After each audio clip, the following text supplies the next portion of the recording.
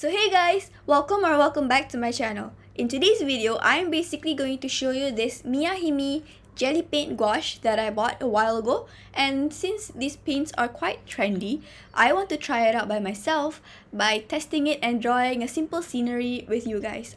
This retails for 33 ringgit and you can click the link below if you are from Malaysia and you want to buy it.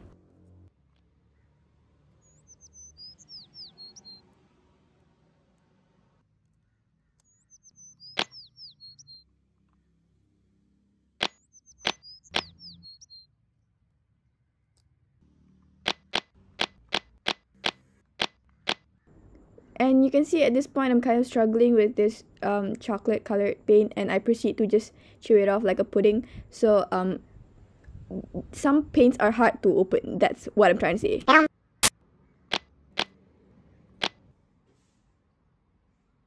So basically this is the aftermath of everything that I did, and it's kind of messy and colors are everywhere. Is that cringe?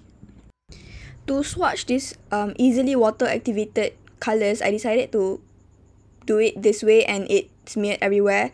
As you can see, my brain is as big as a peanut, so just don't follow me. As you can see, this is my sketchbook and I tried using the jelly paint earlier to test it out, but I failed to realize that the paper is as thin as Donald Trump's hair combined. So as the result, it crumbled and the final product is really not that great, but I'm okay with it.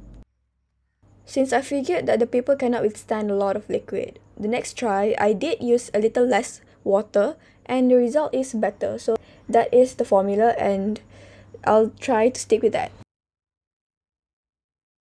I can't believe I forgot to mention this, but I'm painting the scenes from Ponyo, which is one of my favorite Studio Ghibli movies. And right here I already have the reference picture in front of me, so I'm just filling it in with the colors that I see. And with the 18 color set that I have, which is the smallest set for the HIMI paint, jelly paints, you have to be decently good with the color wheel, I guess, for you to mix the color well and get the perfect combination of colors, because some colors are not available. It's good for you to understand color theory, and it'll be easier for you to just use the main tertiary colors, create a lot of more colors. So I'm gonna shut up and you're gonna watch a time lapse of me painting.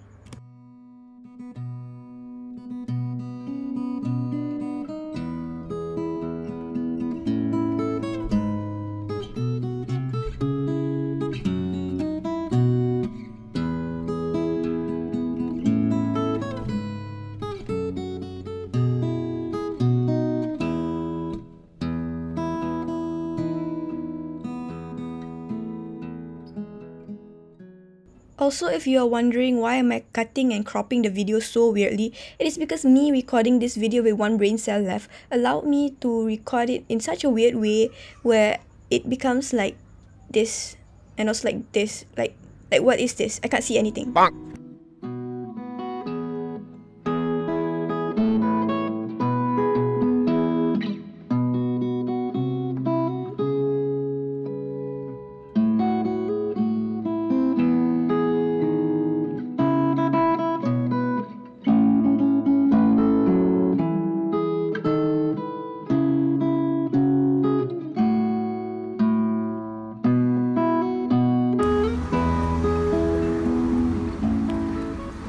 You know how humans created one of the most mind-blowing, award-winning movie of all time starring Barry B. Benson, a bee seducing a human being. Now meet his annoying cousin Larry.